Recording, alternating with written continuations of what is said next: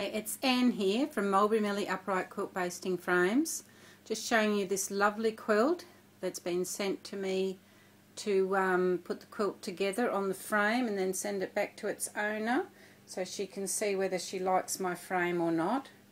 So what I've done here is I've just put the quilt top on the front here and just let it hang for a little while, and I've got the backing here on the back part of the quilt hanging, and the same with the wadding, so I'll decide whether or not to iron it.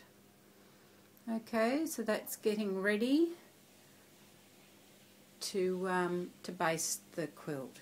Hi, it's Ann again from Mulberry Millie Upright Quilt Basting Frames.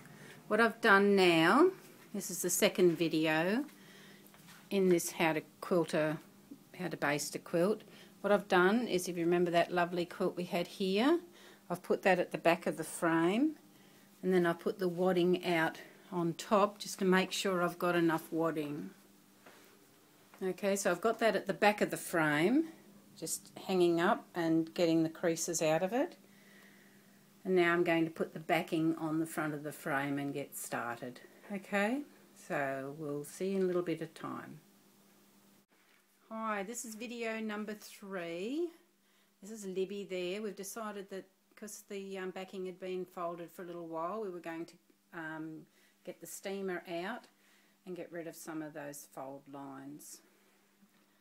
Okay, what we've done here is we've clamped the backing straight onto the frame,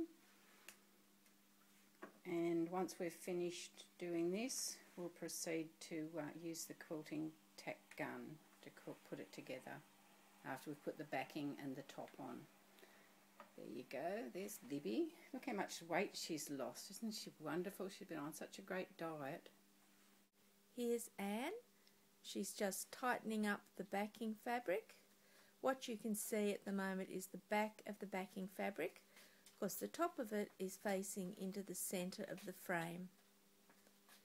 She's just adjusting the tension using the clamps. Very quick, very easy.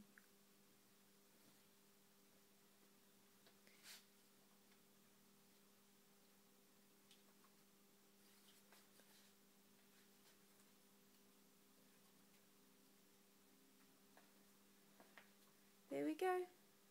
No wrinkles. Nice and tight. Just a little bit bouncy. We don't want it too tight. We just want it to have a little bit of resistance when you push on it. All done. Beautiful. Hi, this is the 5th video. And what I've done now is I've got the batting on, or some people might call it the wadding, and I've just stretched that across over the top of the backing. So now what I'm going to do is I'm going to get the top and put the top on prior to commencing the basting. This is just a little safety video for when you're using any tacking guns with my quilting frame. So if you just have a look here, my helper's going to push the needle through and show you what happens on the other side. So you just got to make sure that there's nobody there. Just got to find where she is. There we go, there's the needle. So click please. That's good. Now one more, a little bit further along. There we go, click. Well done, one more and then we're finished. So you can see there you don't really want anybody to be on the other side of your quilt, because you wouldn't like them to get scratched with the needle. Okay, now when it comes to taking the tacks out, when you've finished and you want to get the tacks out, you can get this little tool, and it just safely cuts it. If you use it properly, you won't damage your fabric. You won't cut your fabric. It's a little bit hard doing it with one hand. Where are we? There we go, and it's done. So thank you for watching, and I'll get on with finishing Narelle's quilt so I can get it back to her. Here we have quilt tack. This is the tagging gun system that Anne is using for basting the quilt. Now I'll draw back and you can see the beautiful quilt that Narelle has provided for Anne to use in this little movie. There we go. 3 wide and it's 4 blocks. Now Anne has been at this for 10 minutes. In the 10 minutes she's tag basted the top 3 blocks, starting at the top and working down.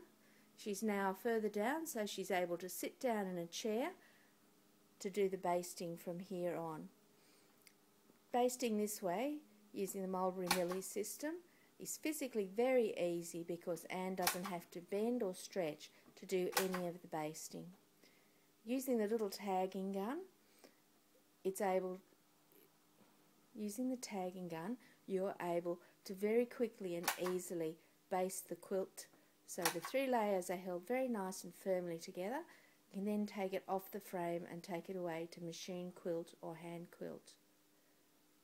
Now I'll get a close-up of Anne actually using the gun so you can see how it works. Here we go, about to put another one in. Push, pull the trigger and it's done. Push, pull the trigger and it's done. Another one, push, pull the trigger and it's done. With the blocks with the seam lines running everywhere, instead of doing the basting in a neat grid pattern, Anne is adjusting the basting so that it's clear of all the seam lines that will be used for quilt in the ditch.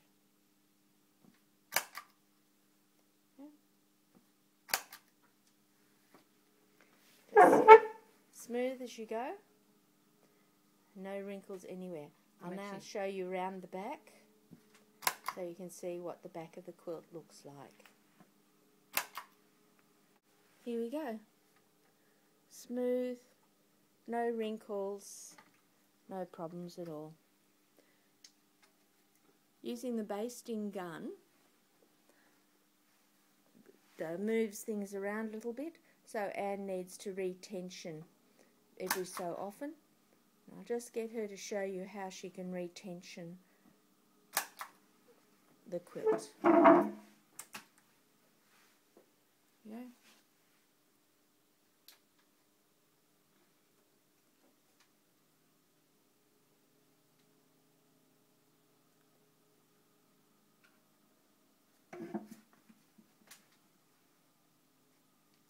Here we go. Now, all retensioned. It's back to being nice and taut, and Anne can keep on going with tag basting.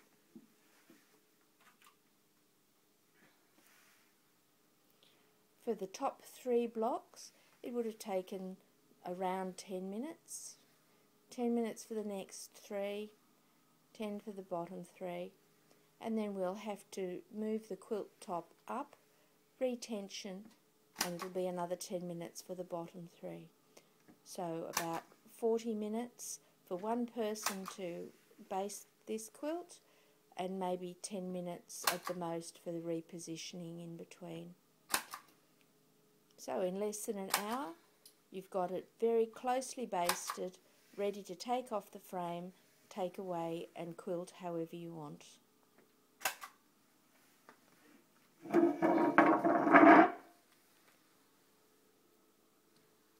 Smooth down and out as you go.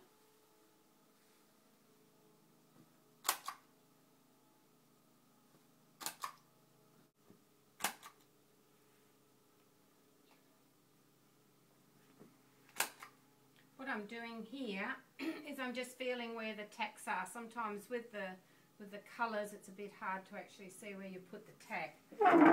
So I'm just feeling where I put my last one, and I try to keep it a fist apart, but I'm trying to avoid the stitching lines here where they might do a stitch in the ditch. Okay, we're going to stop now and then I'll reposition the quilt and we'll finish it off and we'll do the last video. So thank you for being patient with us, and bye for now. This is Anne from Mulberry Millie. I'm in the middle of doing Narelle's quilt here. and I've just taken the first piece off and repositioned it and retensioned it. So I've just turned it over to show you what I do. So you can use the frame, the top of the frame, to take the weight of the part of the quilt that you've already done, because you don't want to be pinning through that by accident. Okay, now I'm going to turn the frame around with one hand just to show you how light it is.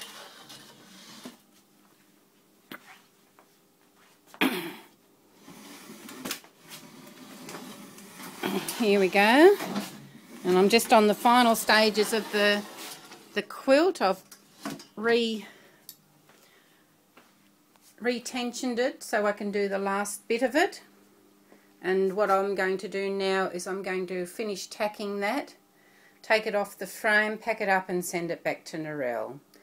So there we are, that's the last of the videos, and this lovely quilt will be on its way home to its owner.